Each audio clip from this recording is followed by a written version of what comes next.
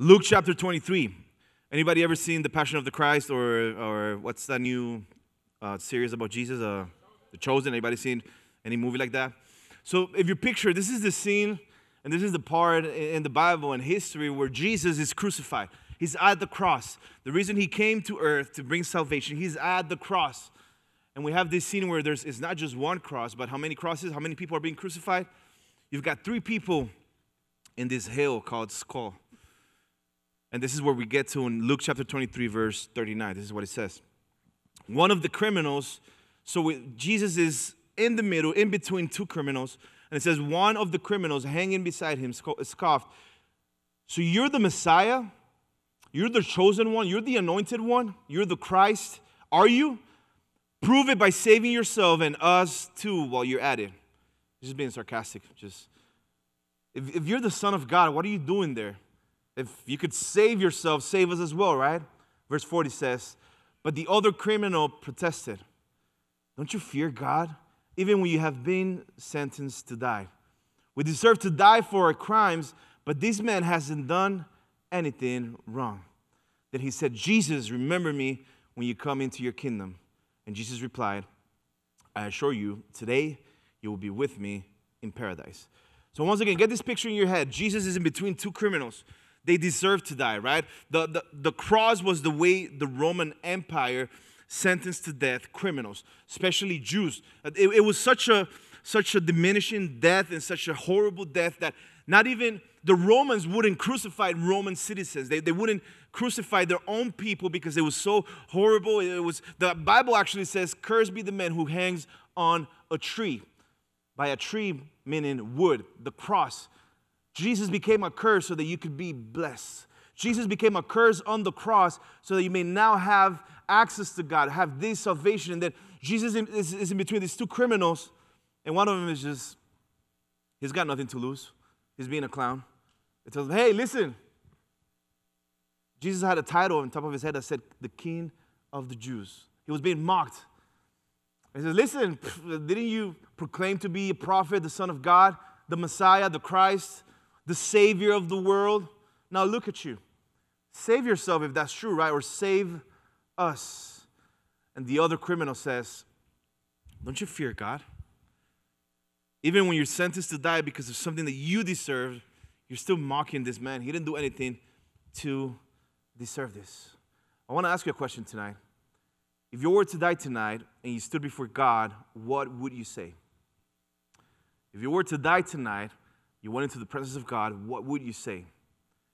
If we answer, because, right? And if you're surprised you're in heaven, then you got to check your heart tonight. But if you wake up in heaven and you stand before God and you tell him, "Well, first of all, thank you. I didn't know I was going to make it, but thank you." But if you answer in the first person, then we're immediately wrong. If you say, "Well, I'm here because I had faith. I'm here because I went to church. I'm here because I gave money. I'm here because I served. I'm here because I came to Zoe Youth on Wednesday nights." When you answer in first person, it's already the wrong answer. The only right answer is in the third person, when we can say, "Well, I'm here because he did it for me. I'm here because of Jesus. I'm here because he gave his life for me. I'm here because I did not deserve this grace, this gift given by God. And yet he loved me so that he died on the cross for me." The only right answer is on the third person. I'm here because of Jesus. I'm here. I don't deserve to be here. I'm not good enough. I don't know enough. I can't walk on a straight line. But because of Jesus, I have this access to God. And when I look at yourselves, and I tell you this often, I look at myself when I was your age and growing up in church. And it's awesome that you're here, that you're coming to church. I see all of you guys coming on Sunday with your families. That's the right thing. That's the right way. But a lot of times at your age, you feel like, "Man, I feel like this Bible stuff, I don't get it." Or, "Does God really listen to my prayers? Because I feel like I mess up." And let me tell you something. God does not see ages. God does not see races. God does not see whether you're a man or a woman. God sees your heart. Just because you're young, it doesn't mean that God doesn't hear your prayers. The only prayer that God doesn't hear is the one you don't make. But you're at a point in your life where if you don't set the right foundation, you're going to mess up the rest of your life. And when you can come to a point where you can say, well, it's not because of me, right? I can't, there's nothing good enough that I could do in my life to please God. You know, the only place in the Bible that says that God is pleased by something we do is in the book of Hebrews, where it says that He is pleased by your faith. When you believe in the middle of the struggle, in the middle of a hard day, in the middle of just being frustrated, in the middle of just having a bad day in school, and I saw somebody with a shirt that says, I hate bullying, in the middle of being bullied, in the middle of just feeling like you're just, I failed at life. That's where we need faith the most. Not when you're doing good. Not when you got $1,000 for Christmas and your birthday because they both were on the same date.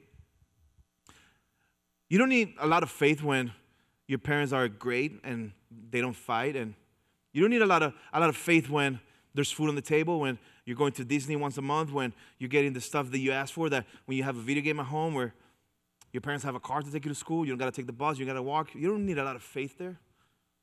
You know where we need faith the most? It's in the valley, in the desert, where you hear your parents fighting at night, and you're like, oh my God, what's going on? When you don't know if you're ever going to go on a vacation this year because things seem really tough at home. When you don't know if you're going to summer school and like, oh, I don't know if I'm going to make it to my next grade next year. It's in those moments when we need to have faith in God the most, and He's pleased when you do have faith, when you believe that He's going to come through, when you believe that He's going to do something. Because listen, there's a lot of things that you can do in your own strength, with your own abilities. But I don't know about you, but I'm tired of trying to fight in things by myself and trying to work on my own strength. I need God supernaturally to intervene in my life, in my family, to do the impossible that only He can do. Now, I love this story when we see this thief on the cross, because he never went to Bible school. He never went to a connect group. He never went to Zoe Youth. He doesn't know what the doctrine of justification is. He probably never gave money at church. He never got baptized, but he made it. Jesus said, I assure you today you will be with me in paradise. Imagine just this guy dying and coming up to heaven. He sees an angel and he's like, on what basis are you here? The angel asks the thief, right? On what merit are you here? And he's like, well, I don't know. The guy in between me on the cross said I could be here. And the angel's like, whoa, let me talk to my supervisor, because did you make a confession of faith? Oh, and the guy's like, what is that? Did you go to church? No, I mean, the man on the cross, the man in the middle, told me that I could be here. This thief had faith in Jesus, and that's all it takes. On what basis are you here? And there's only one answer, is that there's nothing good enough that we could do to deserve the grace of God. There's not enough money, there's not enough service, there's not enough good behavior that you can give to God in order to earn salvation, in order to earn His grace. But there's just a gift that He gives to us if we have faith in Him. Check out this last Bible verse, Ephesians chapter 2. Paul says, for it is by grace you have been saved through what? Faith. And this is not from yourselves. It is the gift of God, not by works, so that no one can boast. Listen, guys, you might come to church your whole life and not be saved. You might be here, but your mind might be at home, might be, I don't know, somewhere else. Let me tell you something tonight. Be present. Be present. The Bible says that the wages of sin, the penalty of our sin, is death. All men have sinned and have been separated from God. But there's good news. Jesus made a way. Jesus died at the cross so that you didn't have to. In fact, and those are not just the good news that Jesus died at the cross. He rose again the third day.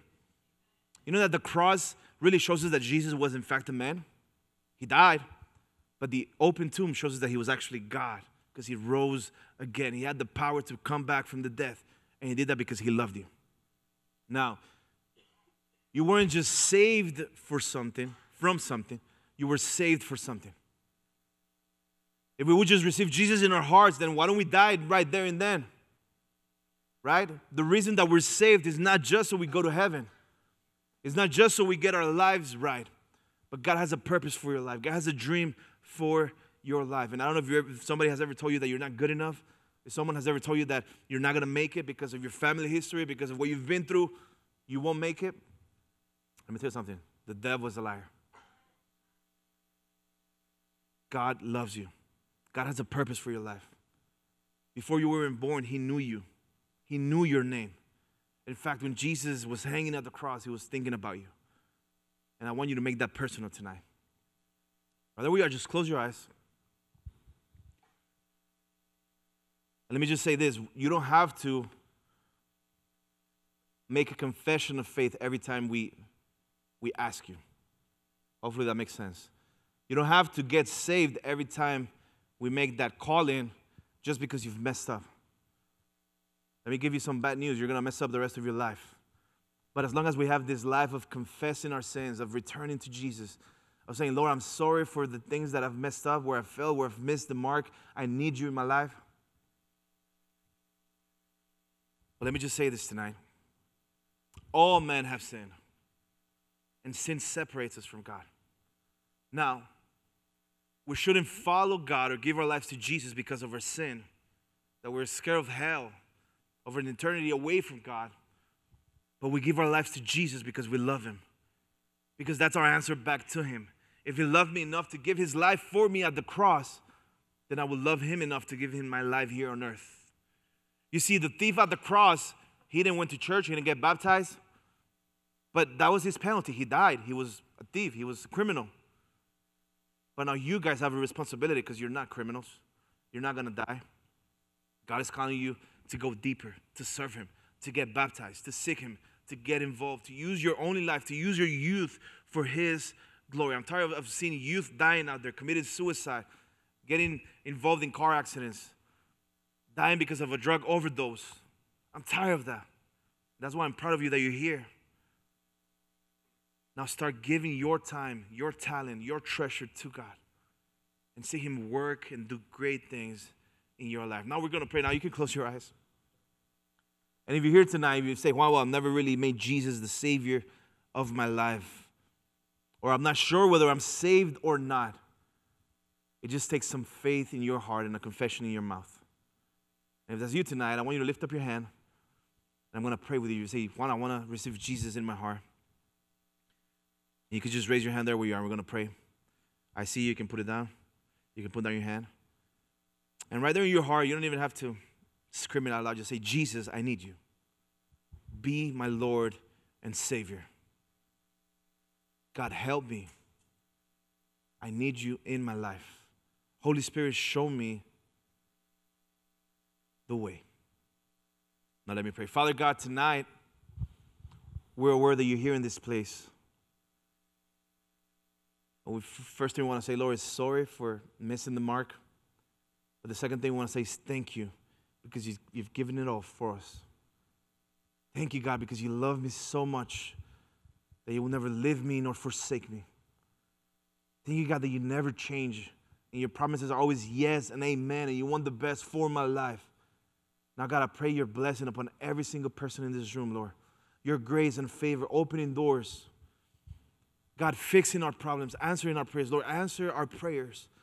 I pray, Lord, for anybody with a burden tonight, with a broken heart, with a heaviness on their shoulders that shouldn't be there, Lord. I pray that you bring peace, that you bring healing, that you bring clarity. But above anything else, Lord, that your love may overtake our hearts tonight. In Jesus' name we pray. Amen and amen. Amen. God is good. You guys excited?